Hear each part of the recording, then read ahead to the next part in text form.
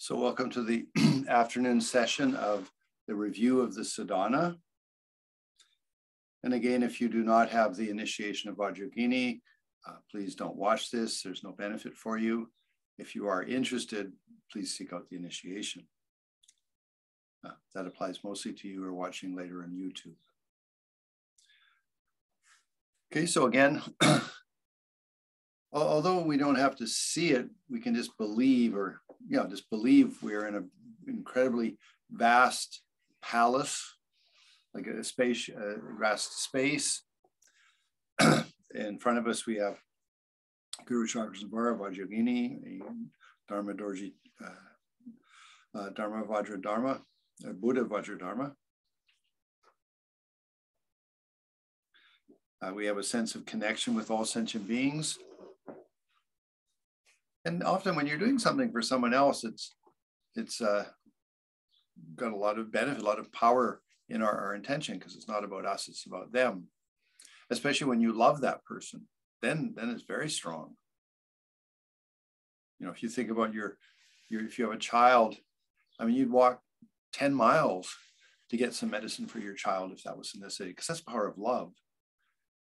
So in the same thing, I mean, although, we are going for the medicine of enlightenment, be a better person. And so I'm attending for some people I love. That's why I'm attending the class. And then you have the seed of bodhicitta, the seed of altruism. So see yourself as Vajra, no implements. Think of all sentient beings as Vajra. We're all in the same team. We're in the playground of enlightenment, the Pure Land playground of enlightenment.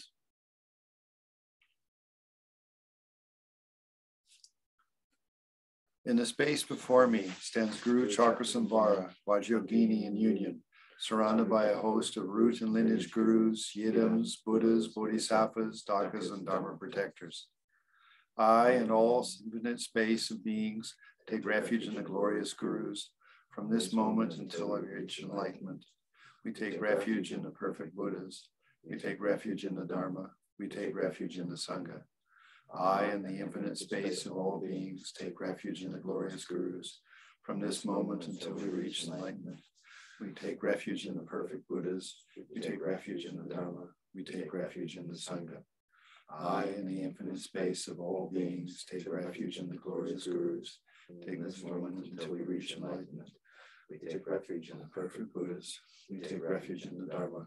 We take refuge in the Sangha. Upon attaining the supreme realization of Buddha, I shall free all sentient beings from the endless round of suffering and shall deliver them to the bliss of enlightenment. For that, I have practiced the stages of Vajrayogini's path. Upon attaining the supreme realization of Buddha, I shall free all beings from the endless round of suffering and shall deliver them to the bliss of enlightenment. For that, I have practiced the stages of Vajrayogini's path. Upon attaining the supreme realization of a Buddha, I shall free all beings from the endless round of suffering and shall deliver them to the bliss of enlightenment. For that, may I practice the stages of Vajrayogini's path. I bow down and take refuge in the Gurus and the three precious jewels. Please bless my mind strength. Okay, so feel that the objects of refuge absorb into you, but again, I mean, you can have Buddha Vajra Dharma, Vajrayogini in the space before you giving the teachings. You may be familiar with taking lay precepts such as, not to kill, steal, lie, adultery and such, and then bodhisattva vows. And actually, when you take the lay precepts, whether just 1, 2, 3, 4, or 5, they're actually placed on your body. Because when you die, they will stop. And so therefore, lay precepts or even monks and nuns precepts all stop at the time of death because those precepts are upon your body. And that would be important because in your next rebirth, you wouldn't want to have the precepts of a monk or a nun and then not know because, of course, you took the rebirth. And so then you're creating karma. So it may sound, strange, but just those sorts of precepts are on the basis of your body. But bodhicitta, altruism, is on the basis of your mind stream. Now, Obviously, there's precepts or suggestions for what to do as a bodhisattva, but really it's sort of to, may I be of benefit to myself and to others, may I be more enlightened. And so that can go to future rebirths. If you remember the original story, well, there's various stories about how Buddha Shakyamuni first gained bodhicitta. I explained that the one I like the most is a little boy running in the jungles of India. He saw Buddha sound of the drum. He's just 5 years old, and he was just so impressed. He said, I want to be like that.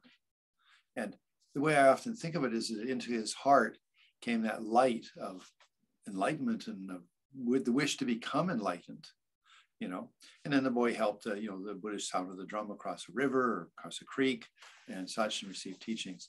And then so with that light in his heart, that rebirth, of course, he was very virtuous. And then in the next rebirth, it's not like, you could say certainly the memories, but I often think of it was the light in his heart, like I saw an incredible being. That's really, I think, would be the motivational force for the next rebirth and all, consecutive rebirths all the way till he became Siddhartha and then finally Buddha Shakyamuni. So when we do prayers like this, from this moment until I reach enlightenment, that is the altruistic wish to be of great benefit that goes from here until enlightenment. Maybe if you study a little bit of psychology, it's very beneficial. For example, they say happiness. There's been about, I guess now 25, 30 years worth of psychological research into being happy, because in the past, psychology was just looking at being sick. So they finally decided, well, let's look at what it means to be happy. So, for example, they put it into 4 levels.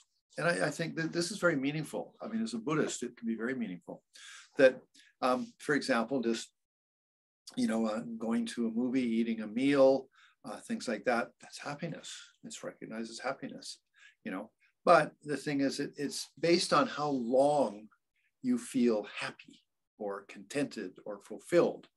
So the problem with restaurants and movies and things like that, or parties, is, you go to the party or you go to the movie and it's over. So although it's happy time, it's short term. Then interestingly, the second one is family. And that then is that, you have family, children and such. And so it's a longer term happiness. But as we all know, family doesn't mean that things are always going well. I mean, sometimes good, sometimes bad. But there is a deeper sense, a longer term feeling of happiness in who you are. Then the third one, interestingly, is a hobby. And the reason for that is because it doesn't involve other people. It's you being really happy with what you do. And it can be gardening, and you can go out in the garden and spend 2 or 3 hours, or the Dalai Lama enjoys taking very old watches apart and putting them back together. That's his hobby, and it gives him a lot of happiness and satisfaction. And the reason why that's above family is simply that, sometimes family can be complicated, whereas a hobby, generally speaking, gives you personal satisfaction and fulfillment, and it's more durable. That's the point. Then the final one, and this comes out of psychology, and when I read it, I was really surprised, was its altruism. That you do something for more than yourself. And that will give you the most long-term, durable type of happiness. So being a bodhisattva is a very good way to have really long-term sense of fulfillment, satisfaction, and happiness. Even if you're not that good of a bodhisattva, it doesn't matter. You're doing something for greater than yourself. When I thought about it a little bit, I thought, okay, often we think of altruism as, like, for example, we believe in God and we're doing the work of God. But when you think about it, it's got this greater context. It's not me, it's, it's my work for God or something like that, which is this ultimate altruistic idea. And then you could do incredible things, as a Christian. Well, as a Buddhist, it's all sentient beings. May I help them move towards enlightenment? So it still has a very grand scope or panorama. And so, if we're looking for happiness, yes, go to movies, and have family and, have a hobby. But if you want to make all of them be really long-term, then be altruistic. And then you can reverse it. You know, for example, if you're altruistic in your heart and you have a hobby like making, you know, wooden toys or things, and give them away. And then it's not like you're having a hobby just for your self-gratification, which would be good. It'd be, hey, my hobby is for the benefit of many. Or then family. May I help my family be more enlightened? May I help my family be good? And in a non sort of grasping way, but just, you know, altruistic feeling of, may my family be happy. So you can bring altruism to family. And then finally, you can be altruism to going to a movie, invite somebody, or invite somebody to a meal. Again, that's, you know, wish to bring happiness to another person. So altruism is very special. And when we look at bodhicitta, you know, it is very fulfilling emotionally, you know, just even attending today, if you're doing it for more than yourself, it gives you an extra little feeling there. And that makes it very precious. So in regards to doing this practice, being altruistic is very beneficial. Now, we finished this morning the verbal recitations, mental recitations, and such. We then went into the yoga of inconceivability, which is then going to the void. So just remember that you do the mantra recitation. You know, you can feel that you take sentient beings through the stages of becoming enlightened, or, you know, well, that's one. Then you can make offerings to all the Buddhas, but then first identify your gurus, feel they send you lots of support, and then all the beings that are enlightened that maybe you don't know of so much, that they also give you lots of good energy. Then you do the two of the completion stage practices, but at the end of the second one, you've disappeared. You know, you are clear light consciousness. So you rest in that. But at the end of that, which is yoga number 9, then you allow yourself to appear again, because you have to then do yoga number 10, which you have the form of being Vajra. And then you do the dissolution, formless realm, form realm, desire realm, all absorb into you. You go to the bum syllable to the top, to the crescent moon, to the dot, to the squiggle, and to the clear light. Again, we will cover that in great detail in the longer commentary. And then, so you do that. So that's at the end of yoga number 9. So you need to then yoga number 9, you're empty. So you become again Vajragini. By the yoga number 10, you gain absorbed to the clear light. And again, then you manifest, and you have the, then yoga number 11 then is when you reanimate and you put on your armor and such. I will post the images related with the armor, the syllable bum and such this evening. It's already all set up to be done, so those will be posted for you. Then we have then the 2 blessings, blessing of the outer offerings, blessing of the inner offering, the ritual cake. Now, again, this is just, remember, a review of the sadhana. So you do not, on your altar, you can just have the images. You could have, let's say 1 bowl of water, if that's all you had time or the thing for, or you can do the 8 offerings, water for the mouth, water for the feet, perfume, flowers, incense, light, food, and music, things like that. Okay, so that's your altar. And the blessing of the things on your altar. So again, it's similar to what we did at the beginning. And then we do the inner offering. So inner offering, you could put a cookie, a cake, a candle, a cookie, a small cake. I like to use a little shot glass like you put normally whiskey in, but I put in milk, because milk is white for pacification of problems. It's a food, okay? And just a little glass is all you need. And then you bless that. But you don't actually need to do anything other than if you have your inner offering. If we look at the great yogi Milarepa, he said, it's very nice if people, give me, food and things to so I can live in the mountains. And it's very nice if people offer service to sort of help in whatever way.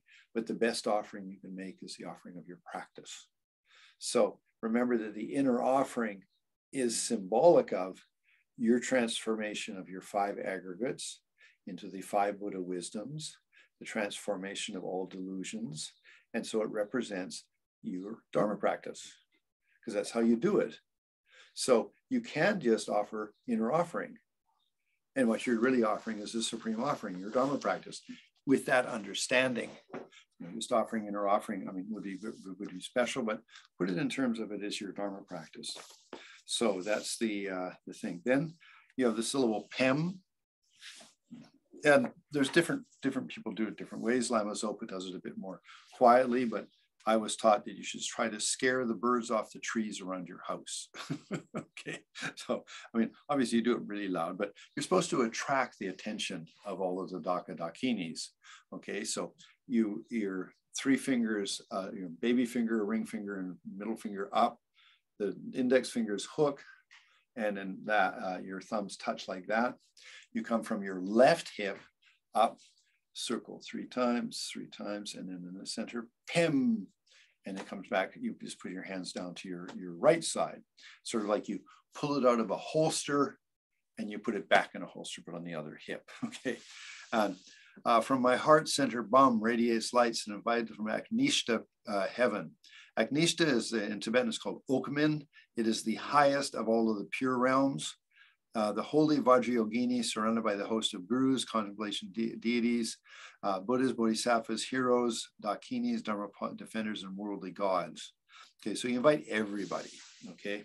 And then the guests from whom become a three-point Vajra with a light that straws that emerge. Now, you can do it in well, basically normally three colors. You do it white to pacify. You do it in gold or yellow color to increase. You do it in red color to be more influential. So when you're offering the inner offering, a cookie cake or a little glass of milk or whatever you do, a cookie, just whatever, then that you can feel that is pulled up into their tongue, you know, with the three-pointed Vajra, that is pulled into your tongue in a color that's appropriate to maybe the thing that you need. So to pacify problems, illnesses, just obstacles, it's white. To increase lifespan, wisdom, merits, and let's see, it's the same as the mantra for white Tara. And you put, okay, life. Okay, so sorry, life, wisdom, merits. That's it. I guess that's the things you increase. Okay, so those yellow, and then red is to be influential. Means you can influence people in a constructive direction. That's red color, to be attractive, makes you attractive. Okay, so that's what you do when you do the Vajra Arali Ho Jahum Ho Vajra Dakini Samyatam Sri Saya Ho. Do it 3 or 7 times. You offering it primary to Vajra Yogini and all of the Buddhas, all of the deities. And such. So you're offering to all of the objects of refuge with the Vajra Arali Ho Jahum Ho Vajra Dakini Samyatam Sri Saya Ho. Okay, now there's a little thing that we do in Mexico, and it depends on, you know, the family and things like that. But you know, when you're going to eat food, it said you should offer. So if you're really into your Vajra Yogini practice and it's appropriate with the people that you're with, then you know you take refuge. So I do a small, sort of slightly abbreviated refuge prayer. I take refuge in Buddha Dharma Sangha from now until enlightenment. I work for the benefit of all sentient beings. May all beings be happy. Okay, and then we do the Om Ahong Ha Ho Hri. Okay, so Om Ahong Ha Ho Hri. Om Ahong. Now you can do brief just Om Ahom, but it's fun to sort of do it with the mudra again if you're with a bunch of other Vajra Yogini practitioners. So you all go Om Ahom Ha Ho Hri, and then you do that 3 times. Okay, then you feel, you know, you just feel Vajra Yogini came, so you can pick up the food plate, and then you go Om Vajra Arali Ho Jahum Mamo Vajra Dakini Samyatam Sri Saya Ho. Okay, and then you can eat. Okay, and that way you do an offering. That's for your food if you're drinking food and things. But again, it depends on the audience. You know, if there's people that it wouldn't be appropriate to do all of that, then better not to. But if it's just you and maybe some friends that are Vajra Yogini practitioners, then it's a little more fun. It makes it more fun. So that's, then the next one is for all the worldly dakinis. And if you're not familiar with Sanskrit, it goes so kaka kahi kahi, which means eat, eat, please eat, please eat. So the very first line is Om, which is integration, body, speech, and mind, and a blessing. Eat, eat, please eat, please eat. So kaka kahi kahi. Then I'm going to do the more sort of detailed version, but it's later. But it's Sarva, Yaksha, Raksha, Bhuta, Beta, Vishita. Okay, so Sarva is all. Raksha is a certain type of spirit. Raksha is another type of spirit. Bhutas is ghosts. Pretas or hungry ghosts. And then all the other ones. And of course, I'll give you the way that you understand that in the long commentary. So basically, you're offering to all of the, excuse me, I'm going to sneeze. Okay. So you're making an offering to all of the ghosts and such, that all the spirits, the ghosts, everybody. Om Vajra Daka, Om Kaka Kai, Kai Sarva, Yaksha, Raksha, Bhuta, Beta, Vishata, Anatta, Vajra Daka, Dagini, like that. And so you make that offering, just feel that the bliss of the thing goes to all the different realms, and everybody gets very, very happy and stuff. You do that mantra 2 times. Then you make the 8 offerings. Water for the mouth, water for the feet, perfume, flowers, incense, light, food, and music. Okay, that's Aragam, Bhajam, Bhuspe, Dubhyavakan, and Nimanashabda. Now, if you again have time, do it slowly. Remember, I explained earlier, I think it was last night possibly, that if you want to make a big memory in your mind, create a lot of, you could say, imprints in consciousness, include form, sound, smell, taste, and touch.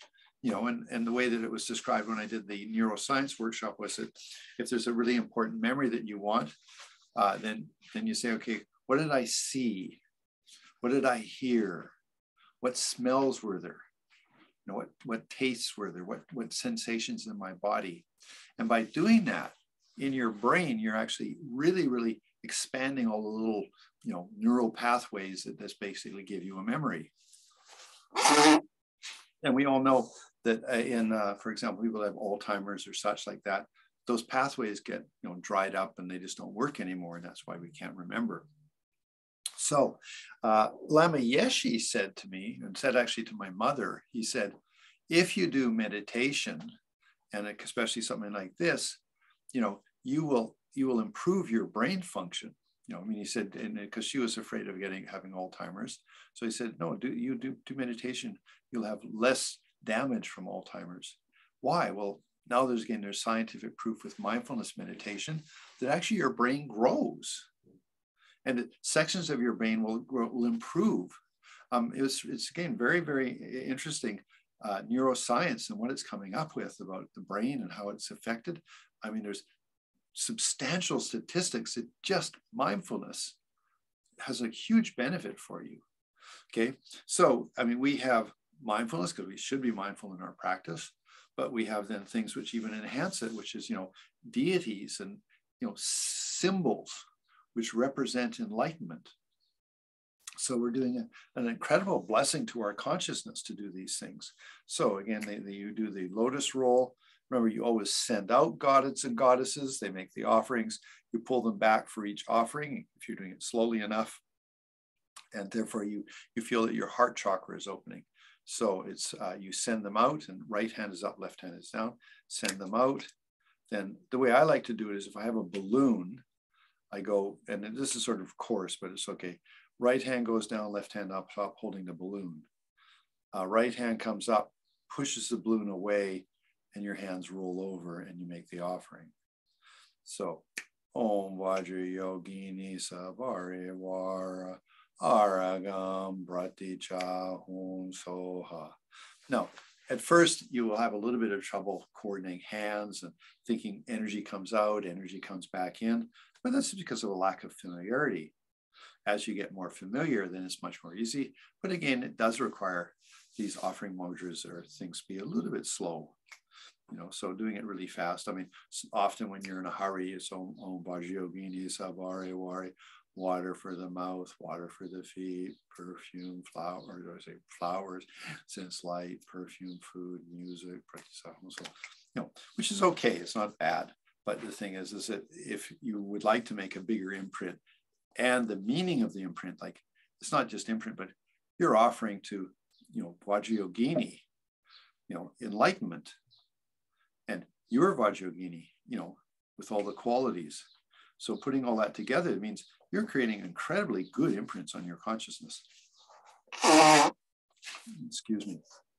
Okay, then inner offering, Om Vajrayogini Sabhare Ware, left hand, Om Home, ring finger and thumb. I don't really know, it says Vajrayogini and Heruka, they touch. It could be the reverse, it doesn't really matter. But the thing is, it's the male and female deity, they touch in this great bliss. And that's the bliss that you offer. Then you say the praise. O glorious Vajra Dakini, universal queen of Dakinis, with 5 wisdoms and 3 bodies incarnate, savior of all beings, I bow down. And of course, the FPMT prayer to Vajrayogini like that will be different, but it's just, they're all praise. Your emanation, Vajra Dakinis, ladies who progress the world's work, who free us from the bondage of presumptions, I bow to you all. So that again, just it's appreciating the Vajrayogini and all of the Dakinis, 24 sacred places and such, all of them. Thank you very much. Please help us in our path. Now, in the long sadhana, this is where you do the prayer to see the Dakini's lovely face. If you're doing a short sadhana, and that's quite short and quick to do, it's just, I think it's maybe like 10 pages long, nothing much. You could insert this just before you do your calm abiding meditation, because it's very meaningful. Now, this will be something I'll teach extensively. So let's say, it says here, in the theater of the bliss void of infinite victors, you show all appropriate visions of life and liberty. Here now, O beautiful queen of Dakini angels, my heart recalls you. Sustain me with the blissful play of your embrace. Okay, so again, there's lots of commentary on this, and I don't want to go into it now because it'll take a lot of time, and I'll do it tonight, or I'll do it in a few nights. So you go through all of that, and it's very meaningful. Then you conclude that prayer. Then you say a prayer to attain your personal goals. Please, O holy Vajrayogini, may you take me and all beings to the heavenly land of Dakinis. Please bestow on us every single mundane and transcendental accomplishment. So you may be familiar that if you keep your commitments perfectly, now the main one would be saying her mantra every day for however many numbers you promised. The second one, of course, is doing soak every 2 weeks. Now, that sometimes can be difficult.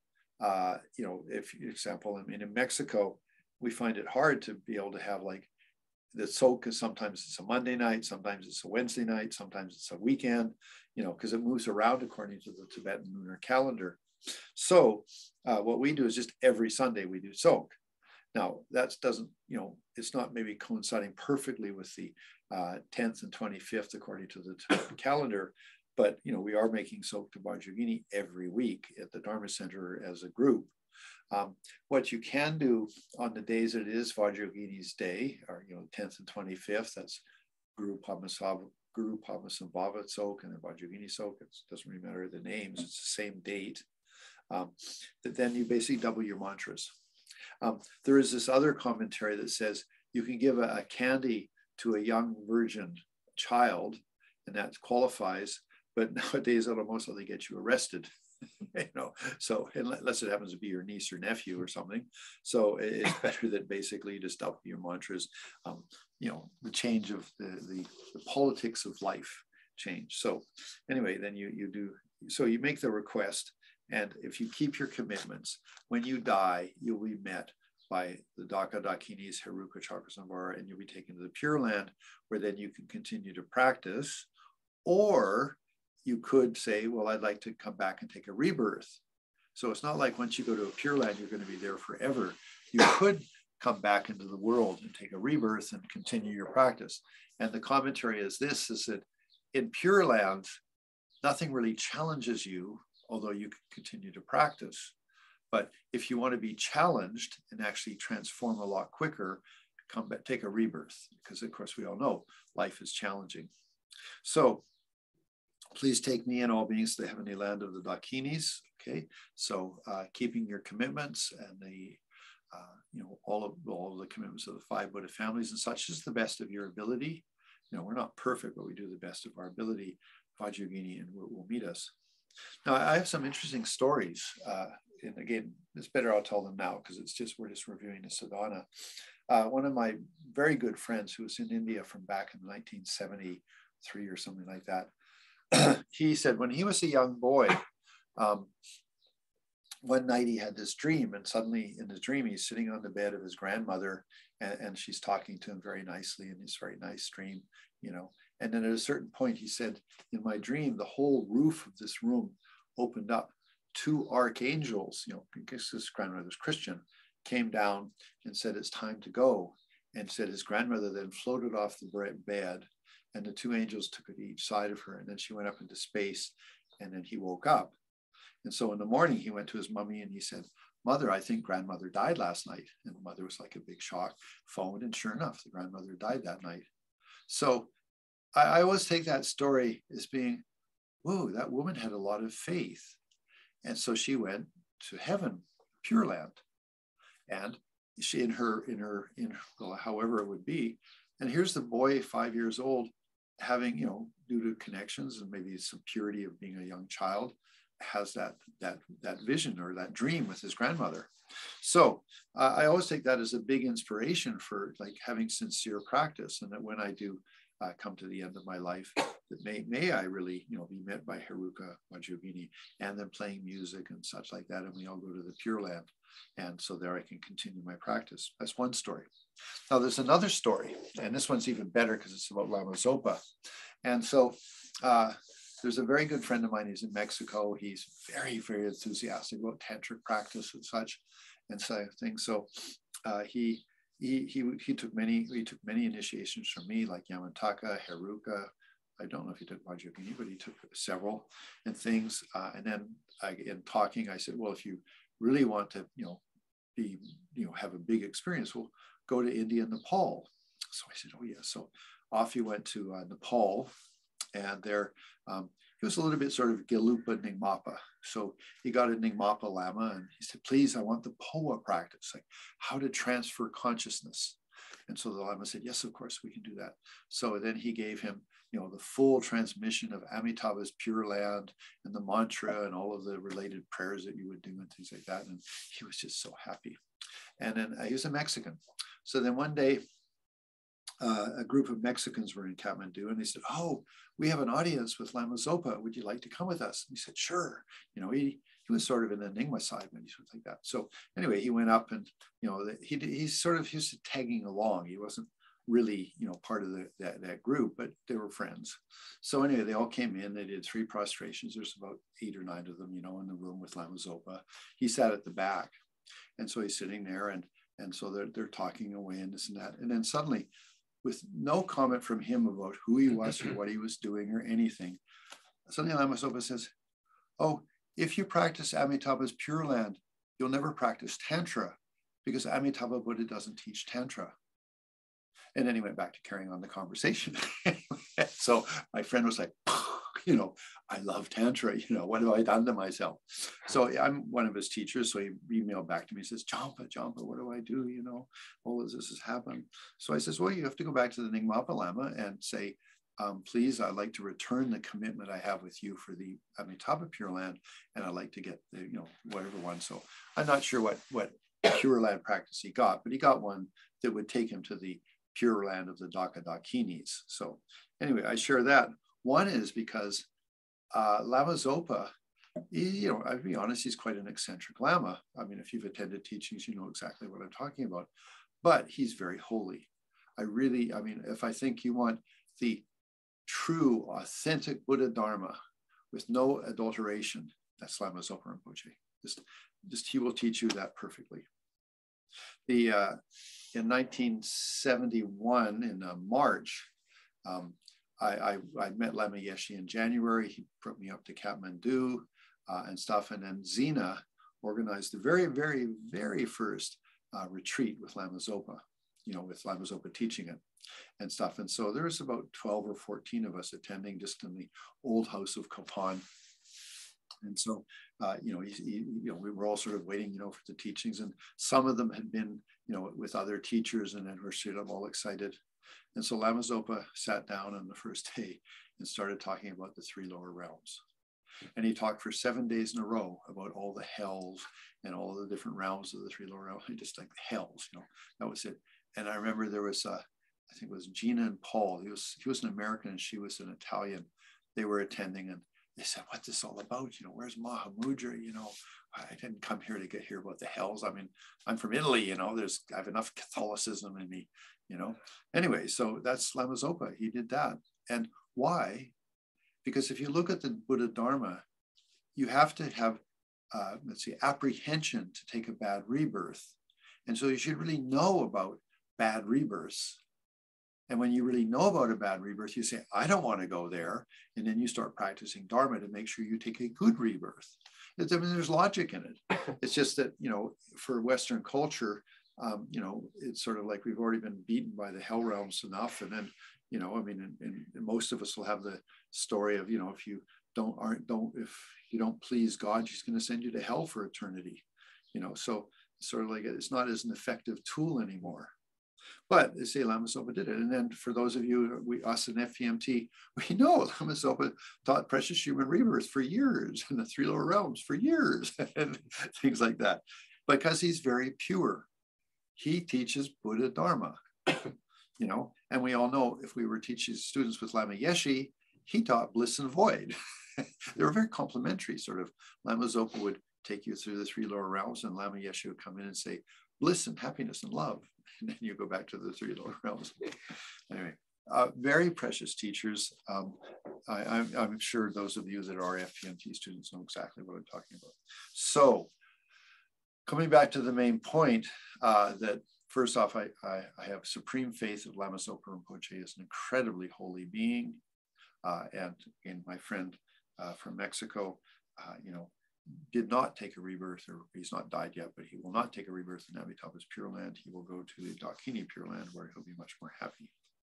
So then you have the, so you've done the Vajra Arli Hoza, Hum Bum Ho, and those mantras.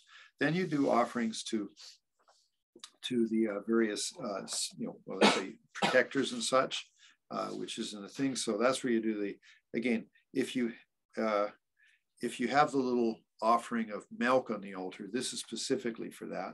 So, or a cookie or a candy, or just your inner offering. Any of those are suitable.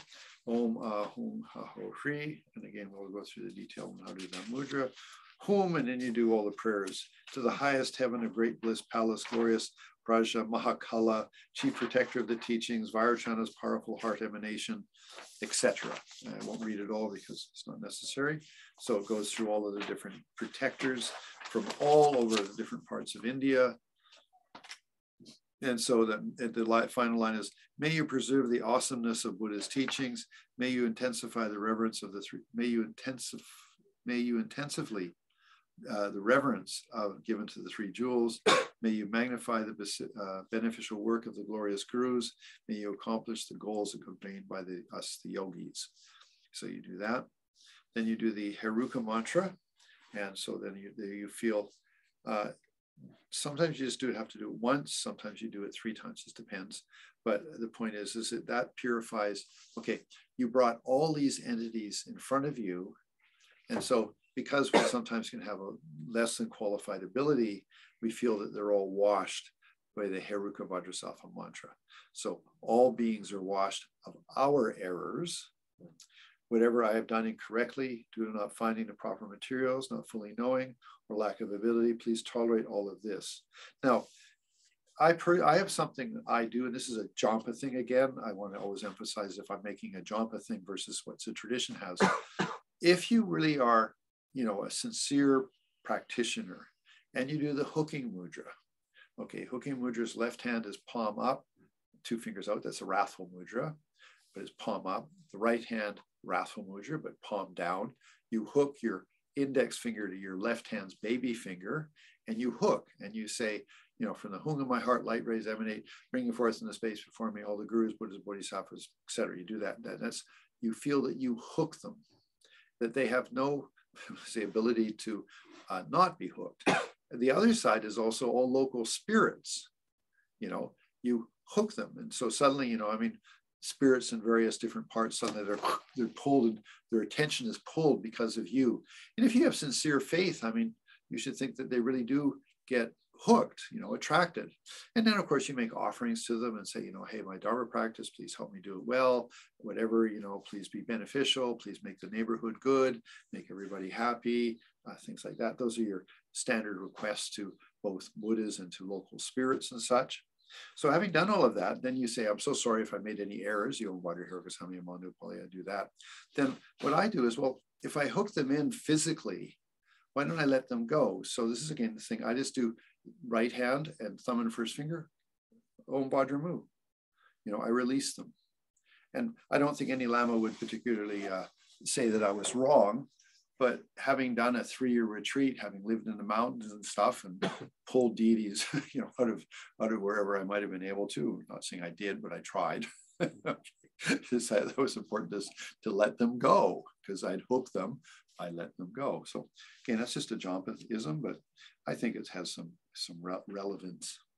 Then the ritual cake gets dissolve in the worldly deities, and the spirits return to their own abodes. So they send everybody away. And then you do the praises. So by the virtue may I quickly achieve the actuality of the heavenly Dakini realm, and may every being without exception be established in that state. At the time of my death, okay, now this is the very important one. At the time of my death, may the lords, heroes, and Dakini hosts offer me flowers, hold up umbrellas and banners, play music and cymbals and sweet voices, and so forth. Take me to the heavenly land of Dakinis. By the truths of the authentic goddesses, the authentic commitments, and the utterly authentic words, because it became the cause for every one of us to be looked after by these goddesses. Okay, so there's your 3 requests. Then there's just a long series, which is a graduated path and the tantric path sort of spelt out. I'm not going to go through it. That'll possibly, we'll be able to do that on Sunday. I'm sort of wondering how much I can teach. I don't want to rush through things, but anyway, so that'll be the final part. You do all of those prayers, and you do the auspicious prayers. May everything be wonderful and beautiful. And that's it, then you finished. So remember, this is just a review of the sadhana to sort of give you a simple way of sort of looking at the different components of the sadhana and seeing what's being done. Okay, so that concludes what we're doing. So tomorrow morning, we will read the long sadhana. I don't know if we'll read all of the way to all of the auspicious prayers and such, but we'll read the long sadhana together. That'll be the morning session. And then the afternoon, again, we'll do it again. Maybe we'll just focus on certain components, do it slowly. So between now and Sunday, the morning and afternoon session will be the sadhana, the recitations. Maybe we can do one section and just meditate on that, and then another section, but without too much commentary. Every evening, we will be doing the different yogas. So the evening class from 6 o'clock in England through till about 8:30. We will do the long commentary with all the details. I'll try very hard to complete it all so that you don't miss anything. But it's really the more important thing for, I would say, most of us is the fundamentals. That you really get it down that I come from Dharmakaya and I am bodhicitta. I work for the benefit of sentient beings. I manifest. If you start getting that in place, you'll have a very good life. You'll have context for your life. And remember that if you just think of one rebirth and say, oh, this is all about this rebirth, and you've been nice to me and you haven't been nice to me and this and that, then such a limited view. And not that it's really necessary to be in future lives, but all religions have them, so it must be something there. Okay, that if you then say, oh, I'm a bodhisattva practitioner, I'm cultivating rebirth by rebirth towards enlightenment.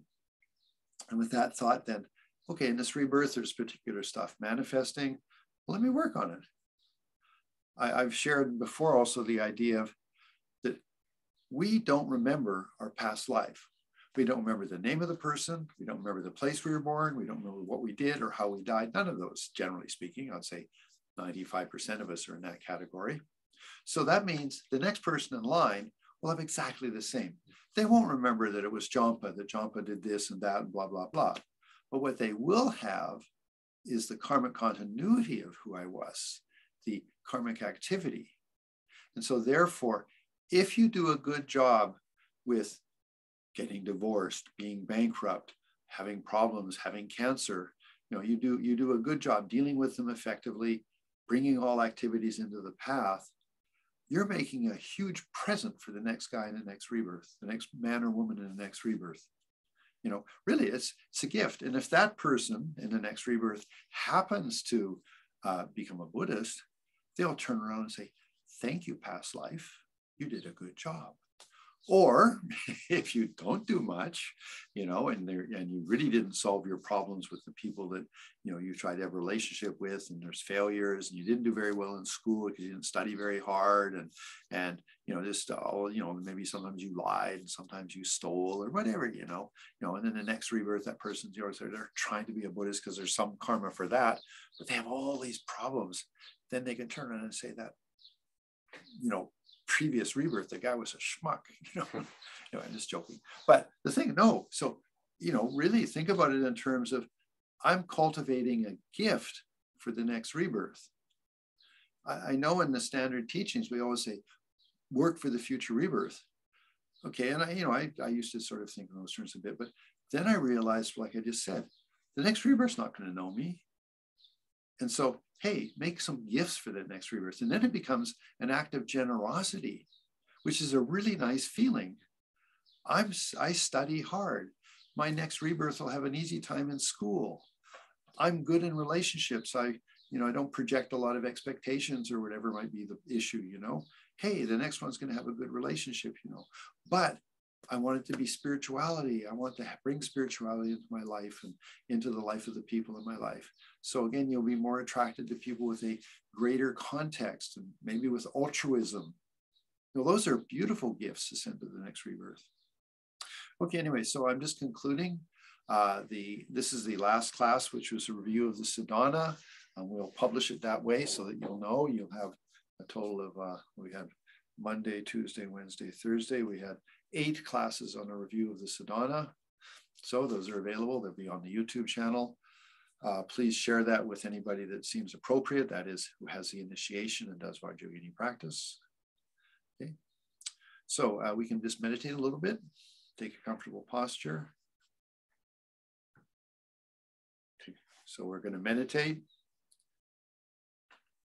Always take a deep breath before you start. Just helps you settle down a little bit.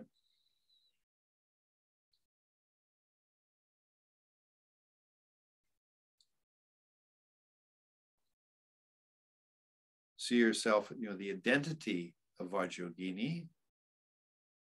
That means I'm coming from Dharmakaya because of, my bodhicitta. May I be of benefit than my Sarvogakaya and Nirmanakaya. That puts this small rebirth into an incredibly good context. It's the field where I practice the Dharma, this rebirth.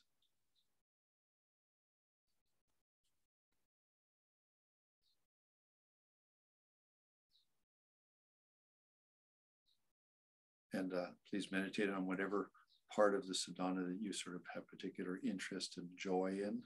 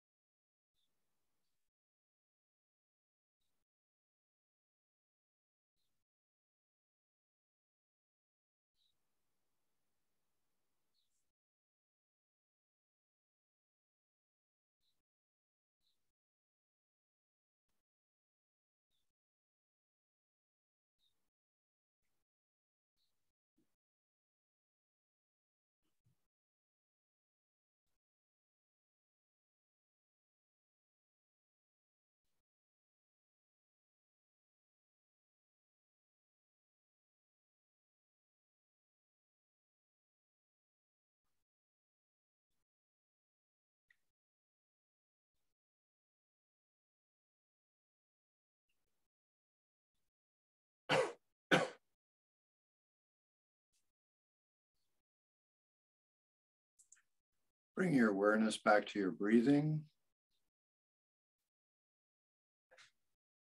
And bring your meditation, Vajra Yogini, to a positive conclusion with happiness.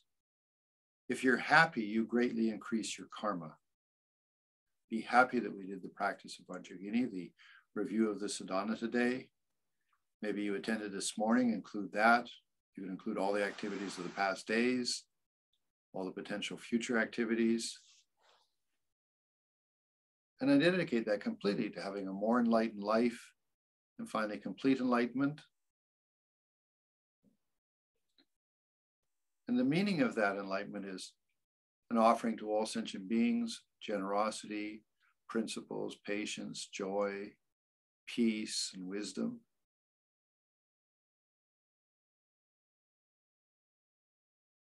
May all our gurus live extremely long lives and always be of great benefit. May there be peace in the world. Okay. So thank you very much. See you tonight.